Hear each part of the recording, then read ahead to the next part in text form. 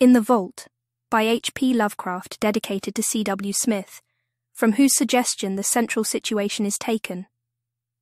There is nothing more absurd, as I view it, than that conventional association of the homely and the wholesome, which seems to pervade the psychology of the multitude. Mention a bucolic Yankee setting, a bungling and thick-fibred village undertaker, and a careless mishap in a tomb, and no average reader can be brought to expect more than a hearty, albeit grotesque, phase of comedy. God knows, though, that the prosy tale which George Birch's death permits me to tell has in it aspects beside which some of our darkest tragedies are light. Birch acquired a limitation and changed his business in 1881, yet never discussed the case when he could avoid it. Neither did his old physician, Dr. Davis, who died years ago. It was generally stated that the affliction and shock were results of an unlucky slip, whereby Birch had locked himself for 9 hours in the receiving tomb of Peck Valley Cemetery, escaping only by crude and disastrous mechanical means. But while this much was undoubtedly true, there were other and blacker things which the man used to whisper to me in his drunken delirium toward the last. He confided in me because I was his doctor, and because he probably felt the need of confiding in someone else after Davis died. He was a bachelor, wholly without relatives. Birch, before 1881, had been the village undertaker of Peck Valley, and was a very calloused and primitive specimen, even as such specimens go. The practices I heard attributed to him would be unbelievable today, at least in a city, and even Peck Valley would have shuddered a bit, had it known the easy ethics of its mortuary artist in such debatable matters as the ownership of costly laying-out apparel, invisible beneath the casket's lid, and the degree of dignity to be maintained in posing and adapting the unseen members of lifeless tenants to containers not always calculated with sublimest accuracy. Most distinctly, Birch was lax, insensitive, and professionally undesirable, yet I still think he was not an evil man. He was merely crass of fibre and function, thoughtless, careless and liquorish, as his easily avoidable accident proves, and without that modicum of imagination which holds the average citizen within certain limits fixed by taste. Just where to begin Birch's story I can hardly decide, since I am no practised teller of tales. I suppose one should start in the cold December of 1880, when the ground froze, and the cemetery delvers found they could dig no more graves till spring. Fortunately, the village was small and the death rate low, so that it was possible to give all of Birch's inanimate charges a temporary haven in the single antiquated receiving tomb. The undertaker grew doubly lethargic in the bitter weather, and seemed to outdo even himself in carelessness. Never did he knock together flimsier and ungainlier caskets, or disregard more flagrantly the needs of the rusty lock on the tomb door which he slammed open and shut with such nonchalant abandon. At last, the spring thaw came, and graves were laboriously prepared for the 9 silent harvests of the grim reaper which waited in the tomb. Birch, though dreading the bother of removal and interment, began his task of transference one disagreeable April morning, but ceased before noon because of a heavy rain that seemed to irritate his horse, after having laid but one mortal tenement to its permanent rest. That was Darius Peck, the nonagenarian, whose grave was not far from the tomb. Birch decided that he would begin the next day with little old Matthew Fenner, whose grave was also nearby, but actually postponed the matter for 3 days, not getting to work till Good Friday, the 15th. Being without superstition, he did not heed the day at all, though ever afterward he refused to do anything of importance on that fateful 6th day of the week. Certainly the events of that evening greatly changed George Birch. On the afternoon of Friday, April 15th, then Birch set out for the tomb with horse and wagon to transfer the body of Matthew Fenner. That he was not perfectly sober he subsequently admitted, though he had not then taken to the wholesale drinking by which he later tried to forget certain things. He was just dizzy and careless enough to annoy his sensitive horse, which as he drew it viciously up at the tomb neighed and pawed and tossed its head, much as on that former occasion when the rain had vexed it. The day was clear, but a high wind had sprung up, and Birch was glad to get to shelter as he unlocked the iron door and entered the side hill vault. Another might not have relished the damp, odorous chamber, with the 8 carelessly placed coffins. But Birch in those days was insensitive, and was concerned only in getting the right coffin for the right grave. He had not forgotten the criticism aroused when Hannah Bixby's relatives, wishing to transport her body to the cemetery in the city whither they had moved, found the casket of Judge Capwell beneath her headstone. The light was dim, but Birch's sight was good, and he did not get Asaph Sawyer's coffin by mistake, although it was very similar. He had, indeed, made that coffin for Matthew Fenner, but had cast it aside at last as too awkward and flimsy, in a fit of curious sentimentality aroused by recalling how kindly and generous the little old man had been to him during his bankruptcy 5 years before. He gave old Matt the very best his skill could produce, but was thrifty enough to save the rejected specimen, and to use it when Asaph Sawyer died of a malignant fever. Sawyer was not a lovable man, and many stories were told of his almost inhuman vindictiveness and tenacious memory for wrongs real or fancied. To him, Birch had felt no compunction in assigning the carelessly made coffin, which he now pushed out of the way, in his quest for the Fenner casket. It was just as he had recognized old Matt's coffin, that the door slammed to in the wind, leaving him in a dusk even deeper than before. The narrow transom admitted only the feeblest of rays, and the overhead ventilation funnel virtually none at all, so that he was reduced to a profane fumbling as he made his halting way among the long boxes toward the latch. In this funereal twilight he rattled the rusty handles, pushed at the iron panels, and wondered why the massive portal had grown so suddenly recalcitrant. In this twilight, too, he began to realize the truth and to shout loudly as if his horse outside could do more than neigh an unsympathetic reply. For the long-neglected latch was obviously broken, leaving the careless undertaker trapped in the vault, a victim of his own oversight. The thing must have happened at about 3:30 in the afternoon. Birch, being by temperament phlegmatic and practical, did not shout long, but proceeded to grope about for some tools which he recalled seeing in a corner of the tomb. It is doubtful whether he was touched at all by the horror and exquisite weirdness of his position, but the bald fact of imprisonment so far from the daily paths of men was enough to exasperate him thoroughly. His day's work was sadly interrupted, and unless chance presently brought some rambler hither, he might have to remain all night or longer. The pile of tools soon reached, and a hammer and chisel selected, Birch returned over the coffins to the door. The air had begun to be exceedingly unwholesome, but to this detail he paid no attention as he toiled, half by feeling, at the heavy and corroded metal of the latch. He would have given much for a lantern or bit of candle, but lacking these, bungled semi-sightlessly as best he might. When he perceived that the latch was hopelessly unyielding, at least to such meagre tools and under such tenebrous conditions as these, Birch glanced about for other possible points of escape. The vault had been dug from a hillside, so that the narrow ventilation funnel in the top ran through several feet of earth, making this direction utterly useless to consider. Over the door, however, the high, slit-like transom in the brick facade gave promise of possible enlargement to a diligent worker. Hence, upon this, his eyes long rested as he racked his brains for means to reach it.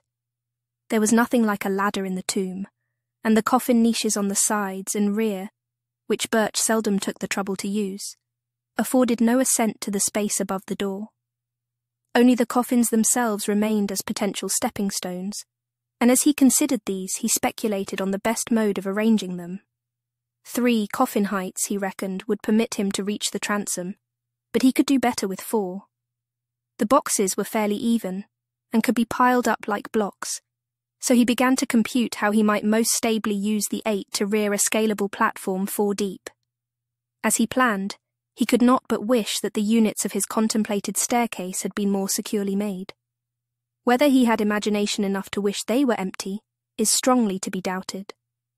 Finally, he decided to lay a base of 3 parallel with the wall, to place upon this 2 layers of 2 each, and upon these, a single box to serve as the platform.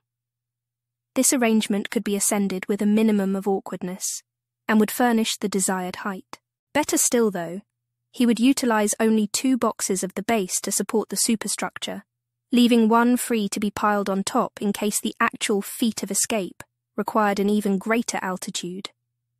And so the prisoner toiled in the twilight, heaving the unresponsive remnants of mortality with little ceremony, as his miniature Tower of Babel rose course by course. Several of the coffins began to split under the stress of handling, and he planned to save the stoutly built casket of little Matthew Fenner for the top, in order that his feet might have as certain a surface as possible.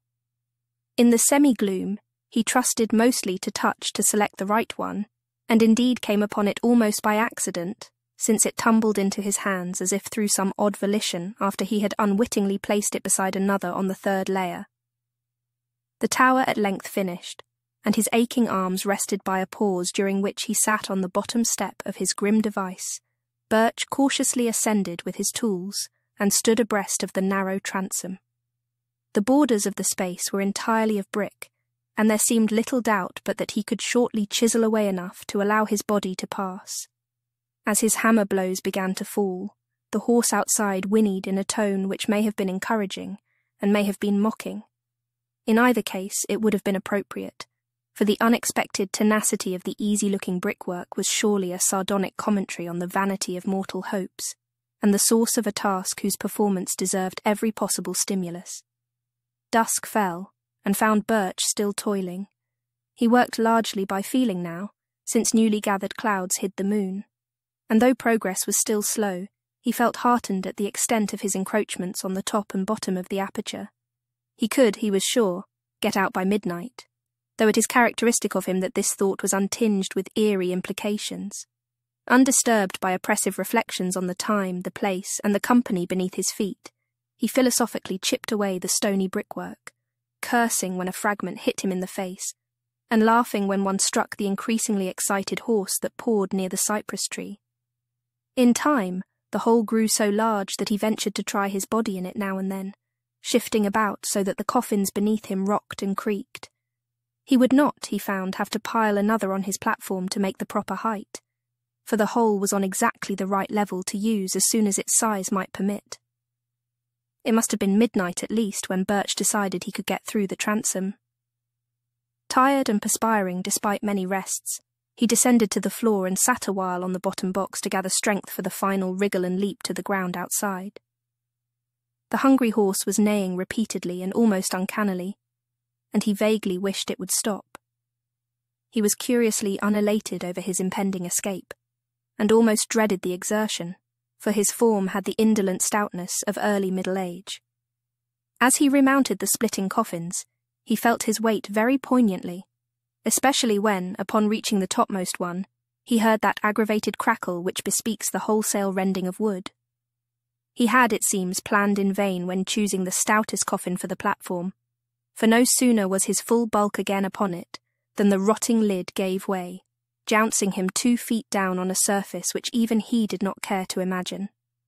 Maddened by the sound, or by the stench which billowed forth even to the open air, the waiting horse gave a scream that was too frantic for a neigh, and plunged madly off through the night, the wagon rattling crazily behind it. Birch, in his ghastly situation, was now too low for an easy scramble out of the enlarged transom, but gathered his energies for a determined try. Clutching the edges of the aperture, he sought to pull himself up, when he noticed a queer retardation in the form of an apparent drag on both his ankles. In another moment he knew fear for the first time that night. For struggle as he would, he could not shake clear of the unknown grasp, which held his feet in relentless captivity. Horrible pains, as of savage wounds, shot through his calves, and in his mind was a vortex of fright mixed with an unquenchable materialism that suggested splinters, loose nails, or some other attribute of a breaking wooden box. Perhaps he screamed. At any rate, he kicked and squirmed frantically and automatically, whilst his consciousness was almost eclipsed in a half-swoon. Instinct guided him in his wriggle through the transom, and in the crawl which followed his jarring thud on the damp ground. He could not walk, it appeared, and the emerging moon must have witnessed a horrible sight as he dragged his bleeding ankles toward the cemetery lodge, his fingers clawing the black mould in brainless haste, and his body responding with that maddening slowness from which one suffers when chased by the phantoms of nightmare. There was evidently, however, no pursuer, for he was alone and alive when Armington, the lodge-keeper, answered his feeble clawing at the door. Armington helped Birch to the outside of a spare bed and sent his little son Edwin for Dr. Davis. The afflicted man was fully conscious, but would say nothing of any consequence, merely muttering such things as, "Oh, my ankles," "let go," or "shut in the tomb." Then the doctor came with his medicine case and asked crisp questions, and removed the patient's outer clothing, shoes, and socks. The wounds, for both ankles were frightfully lacerated about the Achilles tendons, seemed to puzzle the old physician greatly, and finally almost to frighten him. His questioning grew more than medically tense, and his hands shook as he dressed the mangled members, binding them as if he wished to get the wounds out of sight as quickly as possible. For an impersonal doctor, Davis's ominous and awestruck cross-examination became very strange indeed, as he sought to drain from the weakened undertaker every least detail of his horrible experience. He was oddly anxious to know if Birch were sure, absolutely sure, of the identity of that top coffin of the pile, how he had chosen it, how he had been certain of it as the Fenner coffin in the dusk, and how he had distinguished it from the inferior duplicate coffin of vicious Asaph Sawyer. Would the firm Fenner casket have caved in so readily? Davis, an old-time village practitioner, had of course seen both at the respective funerals, as indeed he had attended both Fenner and Sawyer in their last illnesses. He had even wondered, at Sawyer's funeral, how the vindictive farmer had managed to lie straight in a box so closely akin to that of the diminutive Fenner. After a full 2 hours, Dr. Davis left, urging Birch to insist at all times that his wounds were caused entirely by loose nails and splintering wood. What else, he added, could ever in any case be proved or believed? But it would be well to say as little as could be said, and to let no other doctor treat the wounds. Birch heeded this advice all the rest of his life till he told me his story, and when I saw the scars, ancient and whitened as they then were, I agreed that he was wise in so doing. He always remained lame, for the great tendons had been severed, but I think the greatest lameness was in his soul. His thinking processes, once so phlegmatic and logical, had become ineffaceably scarred, and it was pitiful to note his response to certain chance allusions such as Friday, tomb, coffin, and words of less obvious concatenation. His frightened horse had gone home, but his frightened wits never quite did that. He changed his business, but something always preyed upon him. It may have been just fear, and it may have been fear mixed with a queer belated sort of remorse for bygone crudities. His drinking, of course, only aggravated what it was meant to alleviate. When Dr. Davis left Birch that night, he had taken a lantern and gone to the old receiving tomb.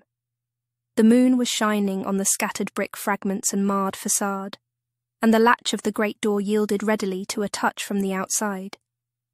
Steeled by old ordeals in dissecting rooms, the doctor entered and looked about, stifling the nausea of mind and body that everything in sight and smell induced.